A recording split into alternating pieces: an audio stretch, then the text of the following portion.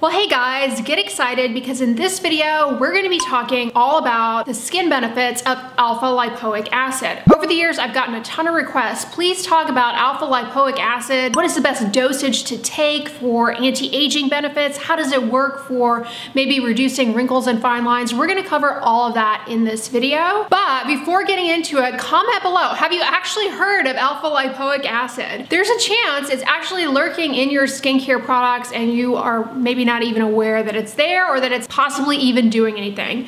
But we're gonna talk about alpha lipoic acid, not only in skincare products, but in dietary supplements. Does this have any kind of skin benefit? Does it help ward off the signs of skin aging? Does it have a skin protective effect? Always looking out for those things to keep us looking younger and our skin healthy as long as possible. What the heck is alpha lipoic acid? It's also called thioctic acid, so you may see it labeled as that. This is something that is naturally present in our body. We make it. It's present in our cells, in the powerhouse of the cell, the mitochondria. Other animals make it and is found in plants. What the heck does it do? Well, it is a key cofactor in a variety of metabolic processes necessary for the breakdown of like glucose as well as lipids. But it's also an antioxidant. Yes! Antioxidants are important for warding off oxidative stress upon exposure to things that generate free radicals, not only in our skin, but throughout our body, cause a lot of inflammation, damage protein, DNA, lipids in our cells that then make them have to be removed by our immune system. It's that cascade that leads to not only the skin signs of aging, but a variety of chronic health problems. I mentioned that alpha lipoic acid is naturally present in our body. It's something that we make, but we don't actually make enough of it to help us out. We rely on alpha lipoic acid from our diet, and it's found in meat as well as a variety of vegetables and fruits. You can get it in one of my favorite vegetables. Comment below, and if you know what that is.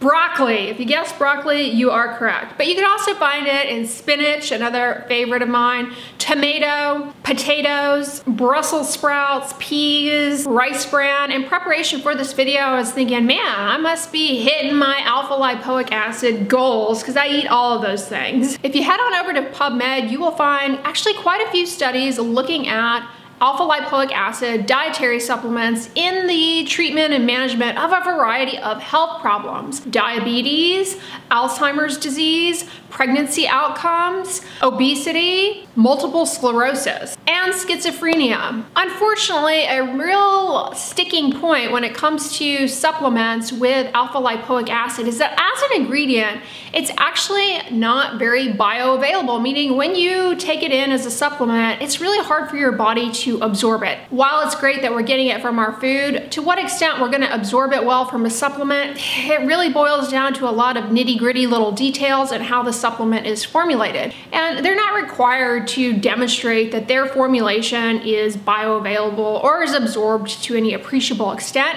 If you are interested in taking a supplement, of course, talk to your doctor first to make sure it's right for you. But when it comes down to choosing a brand for your supplements, I always suggest looking for supplements that are third-party tested. I always look out for like NSF certified for sport. What are the limitations of dietary supplements when it comes to alpha lipoic acid? It has a very short half-life, meaning it doesn't last in the body very long. And when we're talking about fighting off oxidative stress, it is estimated that upon exposure to like an environmental stressor, whether that be ultraviolet radiation from the sun, which you guys know is responsible for the majority of extrinsic skin aging by destroying collagen and through the generation of free radicals, it creates a lot of other damage in the skin. It's estimated that the generation of those free radicals, it kind of is at its maximum at 24 hours. So the timing of dosage is important. It's not the most stable ingredient, and it's estimated that roughly only about 30% of a supplement of alpha lipoic acid is actually absorbed. It doesn't hold up too well in the stomach, and it is very rapidly cleared from the body by the liver. Your liver gets rid of it pretty quickly. Now, manufacturers have tinkered around with different formulations. There are different isomers of lipoic acid, and it's thought that maybe different combinations of them allow for the best absorption. Interestingly enough, adults over the age of 75 seem to absorb it better than younger adults. It's also thought that if you take the supplement on an empty stomach, you can get better absorption, but suffice it to say, the research on the optimal formulation is still in its infancy, and because it's a supplement, it's not standardized, so you're going to get a lot of variation from brand to brand, and you're not going to know as a consumer, nor can I tell you which ones are the best formulation. You're kind of left up to the manufacturer's marketing claims. But what about skin benefit? Why would this be helpful? Well, as you guys know, a majority of extrinsic skin aging comes from environmental exposures that generate free radicals in our skin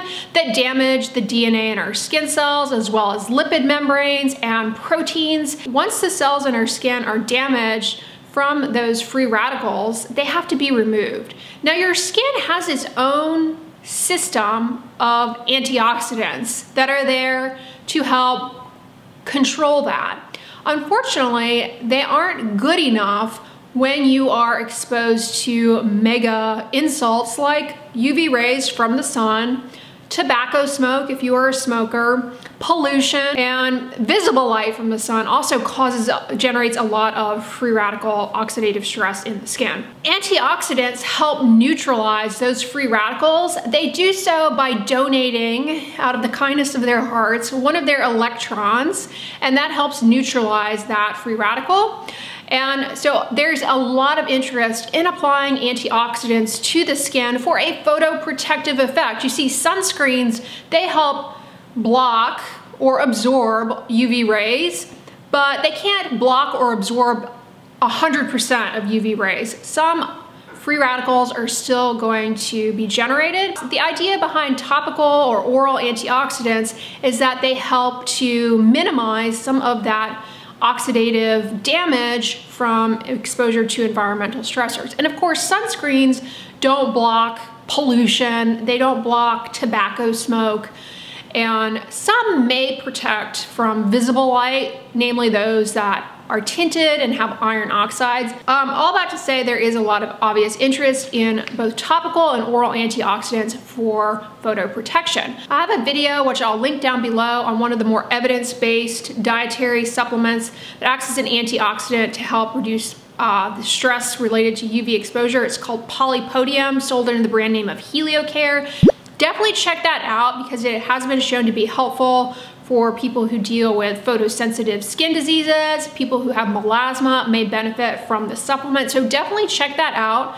You know, another dietary antioxidant that has demonstrated benefit for reducing the burden of damage upon exposure to UV is actually nicotinamide supplements. So that is another one. But what about alpha lipoic acid? Truthfully, there aren't any studies looking at dietary supplementation with alpha lipoic acid and its effects on sun damage, the generation of free radicals upon exposure to UV damage, mitigating UV mediated redness, nor are there any studies looking at supplementation with this antioxidant and improving the visible signs of skin aging long term. Where alpha lipoic acid rears its head as a dietary supplement in dermatology is actually not, it doesn't have anything to do with skin aging per se or fighting off free radicals from sun exposure, but rather in the treatment of an autoimmune skin disease, vitiligo.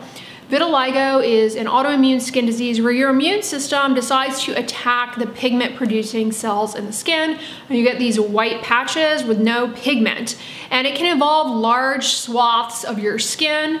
While it's an autoimmune disease, there is growing research to suggest that a key driving force in the unfolding of vitiligo is actually oxidative stress.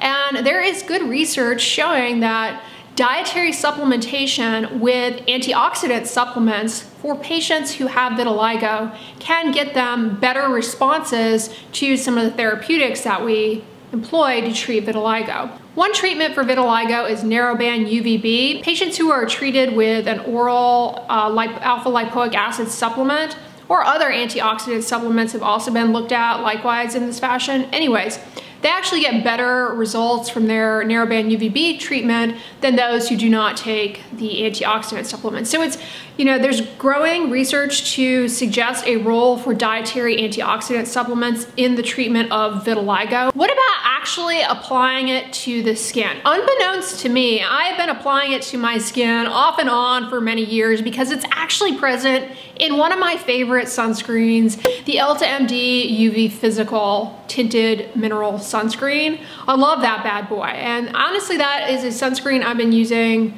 off and on for many, many years. Anyways, what is the deal then with applying it to the skin? Animal models have been intriguing and shown promise. One study showed an improvement in wound healing after 7 days with topical lipoic acid in an animal model. Another animal model study actually showed that topical lipoic acid helped to improve some of the smoking-induced damage to the skin of animal models. Yeah, I'm always harping on protecting your skin from UV rays, but smoking really damages your skin in an equally, if not more intense way. And when combined with UV exposure, it's like a double hitter. Anyways, so in animal models, topical application of alpha lipoic acid seemed to actually improve some of the smoking-induced changes. One study initially showed promise, putting 5% topical lipoic acid on the skin of adults showed an improvement in fine lines around the eyes and the upper lip. But when researchers then in other studies went on to say, well, is this actually affecting meaningful change on a histologic, meaning skin biopsy level, to show true improvement or reduction in sun damage? And the answer is it really doesn't seem to make a difference. One study very nicely showed that applying lipoic acid to the skin, while well tolerated, did not result in any meaningful difference in UV mediated damage to the skin. It didn't have a photoprotective effect. They actually very nicely looked at using 5% alpha lipoic acid to the skin. They also looked at a commercially available lipoic acid product by Perricone MD. The Perricone High Potency Classics Face Firming Serum, I didn't realize this, it's got lipoic acid in it. So they also looked at that, showed that there was no difference in photoprotection. You know, we know that the SkinCeuticals CE Ferulic can help mitigate some of the damage upon exposure to UV. That is, again, one of the more research-backed vitamin C serums out there. So this group actually took the CE Ferulic, showed that it, of course, you know, when used by itself, reduced the burden of damage from UV exposure, we'll just say. But then when they added lipoic acid to the CE Ferulic, the addition of lipoic acid did nothing, didn't add anything to the outcome. It was the same. So it doesn't seem as though applying it to the skin really has much benefit. They postulate perhaps this is because either it's not stable, it degrades upon UV exposure, or it's just very rapidly cleared from the skin. It doesn't hang around long enough to affect meaningful change in terms of oxidative stress. As it stands now, the CE Ferulic from SkinCeuticals is well established to help reduce some of that oxidative stress upon exposure to UV. I know it's very expensive, and there are a lot of dupes out there which, you know, aren't research backed, but you certainly could try those instead because they are less expensive. I reviewed many of them on here. However, getting away from vitamin C, I would not view lipoic acid as an alternative for a topical antioxidant. The research is just not there. Suffice it to say, applying it to the skin in strengths upwards of 5% appears to be very safe and well tolerated with minimal to no side effects, maybe some irritation, but really overall very well tolerated. In contrast to the more evidence-based topical antioxidant, the CE Ferulic, a lot of people do develop irritation with that. Overall, it's well tolerated to apply it to the skin. I've been using it, unbeknownst to me, in sunscreens for years. Whether or not it's doing anything, the research would suggest it's not, but I tolerate it well. Overall, the studies where we're actually putting it on the skin and research trials, it appears to be well tolerated. Is it safe to ingest? Yes, it appears to be safe to take a dietary supplement that has alpha lipoic acid in it, with the caveat that supplements are not regulated and we don't really have good long-term safety data on alpha lipoic acid. The research that we have, though, does suggest that it is safe in dosage is ranging from 300 to 600 milligrams is what is utilized in these studies that I mentioned at the beginning. Overall, it appears to be well tolerated. Side effects are rare and include nausea, gastrointestinal discomfort, and one person in one of the studies, the schizophrenia study, actually did report skin irritation with alpha lipoic acid supplements. Now, we don't have any research on high dosages or the long-term ramifications of daily supplementation with this, so that's definitely something to consider. There is such a thing as too much of a good thing, especially when it comes to dietary antioxidants in supplement form. There is research to suggest, at least in the case of other dietary antioxidant supplements, namely vitamin E, that taking high doses actually increases the risk for certain cancers like lung cancer, as well as basal cell carcinoma of the skin. The safe for all natural thing is to just make sure that you are eating a varied diet, including foods that have this compound in it, to make sure that you are getting the dietary benefits of it. Whether or not you need to be taking a supplement, the research just really isn't there yet for the general population to say whether it's safe or not. And the long-term ramifications of taking it, it could actually end up being harmful. Unless you have vitiligo and you're undergoing phototherapy, taking this supplement really isn't that research backed for having a skin anti-aging benefit. As far as applying it to the skin, seems to be harmless unless it causes you irritation, in which case stay away from it. But whether or not it's actually getting in and having any appreciable effect on helping to mediate oxidative stress in the skin like you would hope, seems unlikely, So that being said, it's important to know about negative results. A lot of times, both in the medical literature as well as, of course, in marketing, you're only gonna hear about positive effects, but it's important to know about negative results too, because, a lot of brands will just put this in there, say, oh, our antioxidant enhanced formula, and you may bucket antioxidants into one kind of thing and think, oh, I'm getting something extra in this product. They can charge you a lot more for it, but whether or not it's actually providing you any additional benefit beyond the product alone without that, which would be a lot less expensive, seems like it's just something to keep in mind when you are going out there in the ocean of skincare products that you have to choose from. Likewise, when it comes to dietary supplements, don't just jump on whatever dietary supplement is being hyped up, because we don't know the long-term safety ramifications of taking this every single day. A lot of dietary supplements add other things into the mix.